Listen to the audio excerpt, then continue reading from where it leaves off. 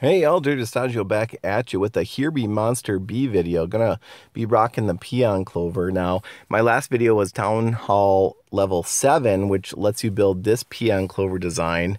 However, when you go to Town Hall 8, you can see my Town Hall levels right here. This is Town Hall 8.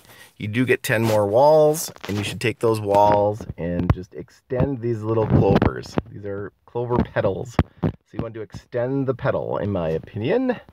That makes the heroes walk a little bit more. Your vaults will tank for you. All right. Once you get higher level towers, you're going to want to put those there. But until then, you'll want to do this. Extend these down, and then I like to just level this little piece right here. You can keep it black too if you want, but we'll just level that up to the brown color. Just to give it a little cosmetic flair, if you will. There right here. I am not yet at 5,000 might. That's a milestone because that then allows you to start doing expeditions. See, this unlocks at 5,000 might. And let's go ahead and kick off Here Be Monster B, Here Be Monster Challenge B, and we'll see how the base does. So these troops right here are coming in. What's nice, once you get by Here Be Monster A, these troops are like level 7, right? These heroes are level 7 that come in, and sometimes it takes them a while to clear all these buildings. What's nice about B is that it should be pretty easy to get through this wave here. Those heroes should have no problems clearing all those buildings, which then let all the future waves come straight in at you. Come straight in and then be pathed around the clover leaves, okay? So again, I call this the PeonClover base. It is basically a peon's version, a dirty version of the Death Clover base. The Death Clover base is a base you can use for higher level Here Be Monsters, and we'll be talking about that base and other bases in future Here Be Monster videos. So I will be doing all Here Be Monsters in this account. This is my free-to-play account. This is Taggio, T-A-G-G-I-O. If you do want to see this account, you want to just look at where it's at as of the present time, feel free to do a search on Guild Dirty. That is where I put all of my sort of learning accounts. This is the Guild Leader account of Guild Dirty. That's Taggio. So you can see here that wave B2 came in on the Town Hall, cleared it out right away. That causes this path to hit that clover petal, get routed around. That allows that wave to come in a little differently.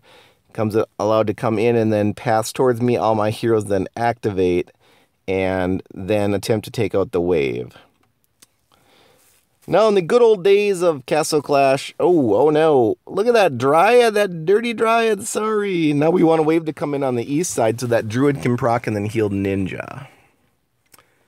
Ninja's a high-risk hero to be using in Here Be Monsters, in my opinion. Normally I wouldn't use it, I just don't really have anything better. I could use Succubus, I suppose, right? But yeah, let's not go there quite yet. Or I could use Paladin to tank. So again, my Cupid just procced there, giving everyone a little energy. I don't have a lot of shards, but it's going to be nice to have this Here Be Monsters cleared because then I can sweep it. Or I can try for Here Be Monster C as well. This base definitely works on Here Be Monster A, B, and C, and probably even farther.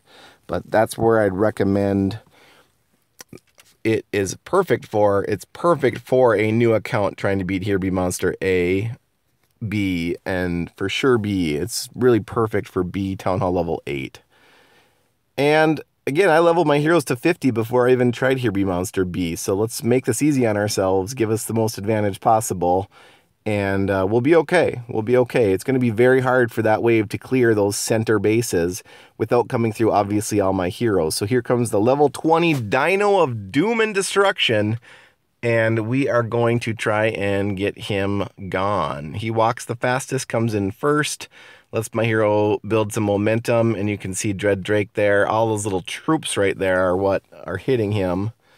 But again, Druid should have no problem. And it looks like, yeah, he has got Revive on him. So that'll be a nice, easy win. I do have Cupid against Frost Witch, but that was no match. That's nice, 15 shards.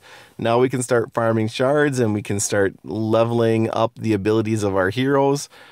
We could also start to farm enough shards to be able to purchase the next one we need, which is a good question. What do you think is the next appropriate hero for this account? I have Druid, Ninja, Thunder God, Cupid, Dread Drake, Succubus, and Paladin. I'm just referring to legendaries. Higher with Shard's Legend, we have a few choices. These are the choices. And yeah, let me know your thoughts on what hero you think is the most appropriate to purchase next. So please like, subscribe, and comment below. As always, keep it dirty and dirty.